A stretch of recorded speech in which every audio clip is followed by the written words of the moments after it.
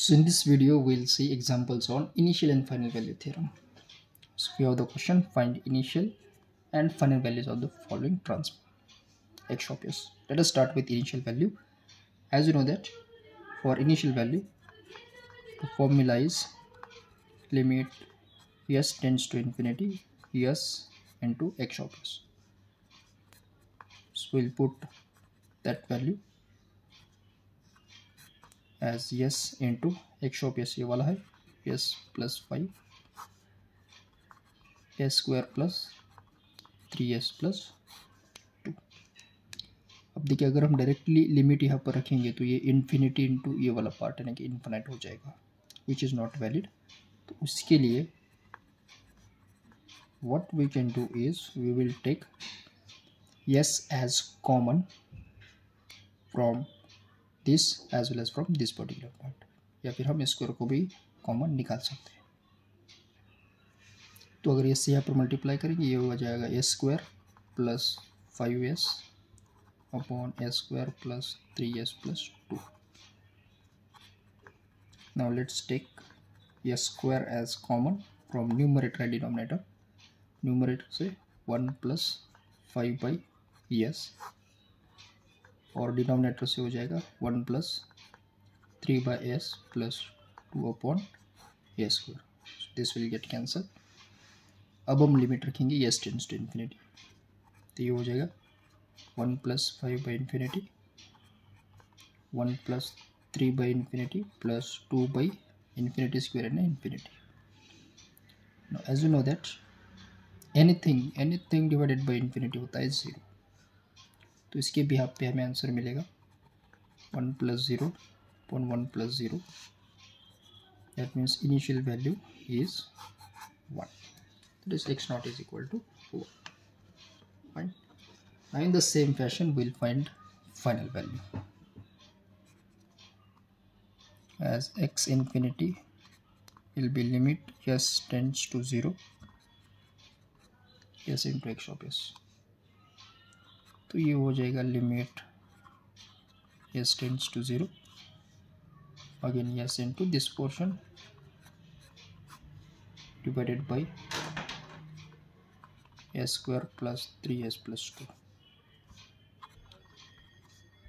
So when you multiply all the term we'll get s square plus 5s upon s square plus 3s plus 2.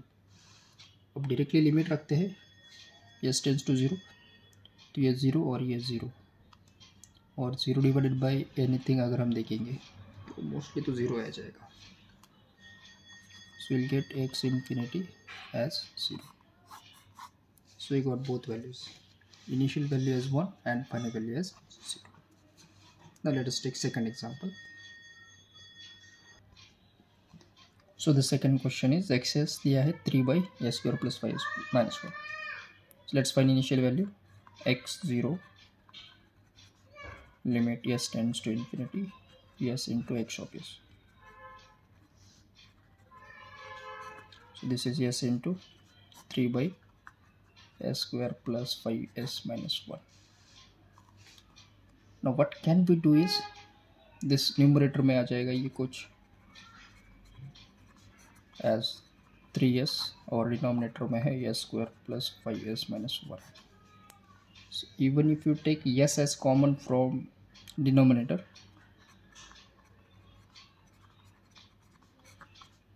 तो equation आ जाएगा 3s upon s into s plus 5 minus 1 by s. तो ये तो cancel.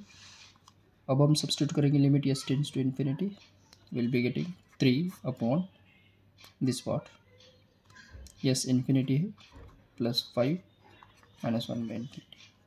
अब infinity plus anything तो infinity होता है, तो ये वाला मिलेगा 3 बाई इन्फिनिटी यानी के वैल्यू हमें मिलेगा 0. तो इनिशियल वैल्यू आ गया 0. अब फाइंड आउट करेंगे final value S x infinity. Directly लिखेंगे s tends to 0 s into 3 by s square plus 5s minus 1. सो अगर हम यस कॉमन भी निकालते हैं तो ये कैंसिल हो जाएगा और we are left with again 3 + 5 - 1/s 1/0 यानी infinity, anything divided by infinity यानी 0, या फिर यहाँ पर भी रखेंगे 0 इंटू एनीथिंग विल बी 0, तो ये फाइनल वैल्यू हमें मिलेगा एज 0। तो इस वाले केस में both the values are 0। So we will take another example.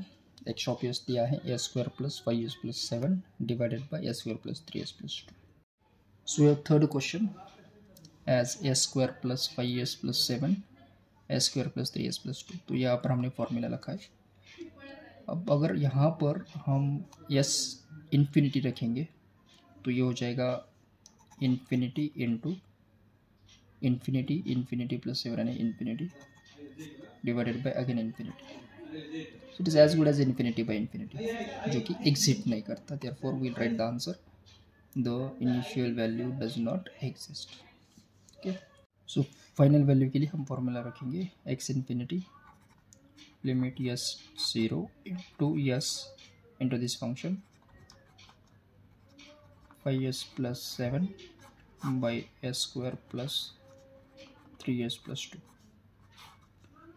अब अगर यस की वैल्यू अगर 0 रखेंगे, अगर यहाँ भी 0 रखेंगे तो 0 इंटू एनीथिंग 0 हो जाएगा, कुछ कॉमन भी नहीं निकलेगा, और निकलता भी है तो ये s² कैंसिल हो जाएगा। So based on that we can write the answer as 0, यानी कि इसका फाइनल वैल्यू हो जाएगा 0। So this is about few questions on finding initial and final value theorem. Thank you.